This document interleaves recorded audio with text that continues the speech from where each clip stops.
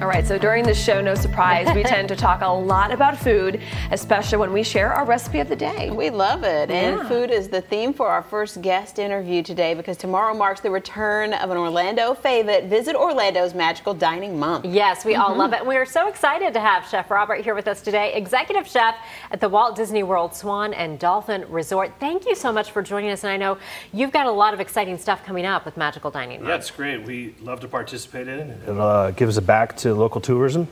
It draws new people into the resort to see what we do, and it supports charities, which is very important to me in the local community. So what's some of your favorite parts of Magical Dining Month? I mean, it really is something we all look forward to year-round. Basically, it allows us to draw new people in, besides the other two things that I just brought up. But for me, it's bringing new guests into our resort, into our restaurants, because we really want to experience it, to understand what we do and what our culture is with food and beverage. The great thing too is like it's a foodie's dream come true, because you get like these, 3-course, sometimes even more meals for like, what, $33? $35. Yeah. So you get to pick a couple different appetizers, you get to pick from a few different entrees, a couple desserts, which is awesome.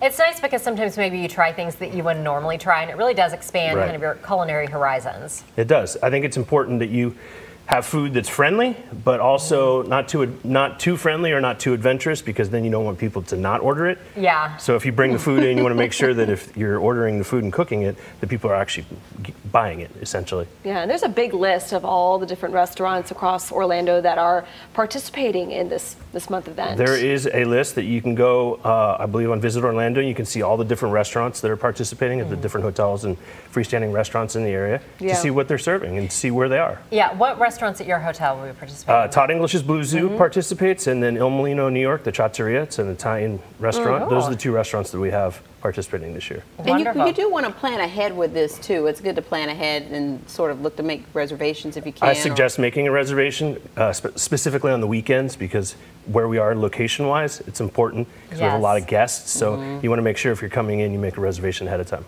And sometimes, like Valentine's Day, you have these big events that you have this structured menu, and you're like, well, what are they going to give me? But when we've gone, my husband and I, it's these amazing dishes that you can get for $35. So it's great to maybe do like a date night in the middle of the week. It's perfect for a date night. My wife and I like to go to different restaurants for date night, so it allows us to get out. Not just go to my hotel or the hotels that I'm at, to go to other restaurants and try things that we might not have had, and to see what they're offering as well. So what on the menu are you most excited about? Can we look forward to? I think from the two different restaurants, completely different philosophies in terms of cuisine. One is Italian, one is seafood driven. At Blue Zoo, it's the Simply Fish. Basically what it is it's a local sustainably caught piece of fish.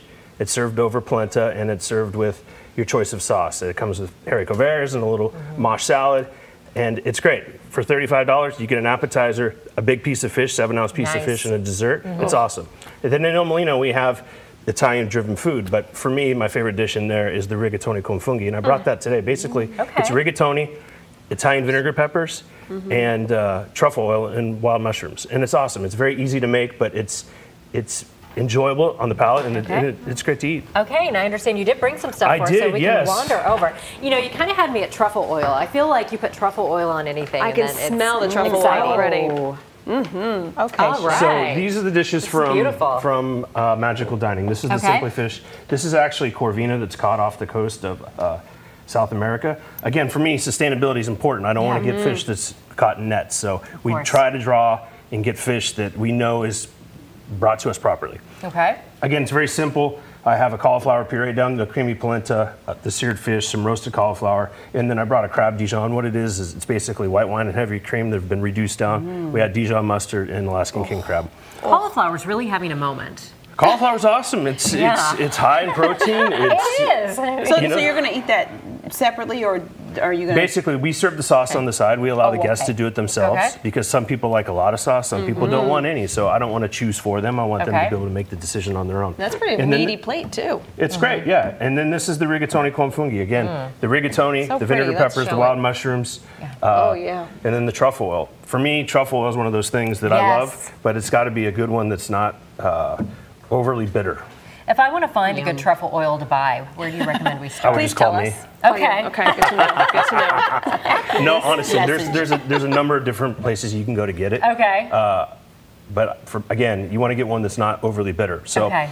Truffle, I don't want to go too far into it, but truffle oil a lot of times is they add flavoring agents to it to give it that flavor. You want to find something that's actually made with the shavings of white truffle. Okay. Oh my gosh, what do we have over here? So Beautiful. we have an event in October, October 26th and 27th. It's our Food and Wine Classic. It's our 9th year, and it's a big party we have, and it's in between the two hotels, and it goes all the way down our lake terrace, which divides the two hotels. Yeah. These are 3 dishes that we'll be serving there. The one you're holding up right now, Yes, that's from Cib's Smoke Shop. I'm Chef Ciborowski, so we make our own bacon, and I'm serving it with. Oh yeah. Oh my gosh. And that's just with truffle oil and bacon. Oh This yeah, is that the one's best awesome. And then that one has amazing. black truffle puree and cherry fluid gel. This is the agnolotti. It's a braised beef agnolotti that you would get at El Molino. And This then is the an fish. appetizer, I'm guessing. So Or there's 38 different food booths, so everything is small. Yeah, it's Okay. little, you pick. So you pick. You pay one price, and you can eat and drink as much as you want. Oh, okay. That sounds like a great party. Oh, it's awesome. Yeah. It really is. And then this year, every year we try to add something new. I'm doing a Hawaiian luau this year. I lived in Hawaii for 6 years, so we try to add something to the party every year. That's That awesome. sounds fabulous. We've got a lot going on. We do. So if somebody wants to check it out, SwanandDolphinFoodAndWineClassic.com, you can get all the information. Perfect. Magical dining. Magical all right. dining. Starts tomorrow. Right, it's great. I'm starving. Make your reservations now. Yes.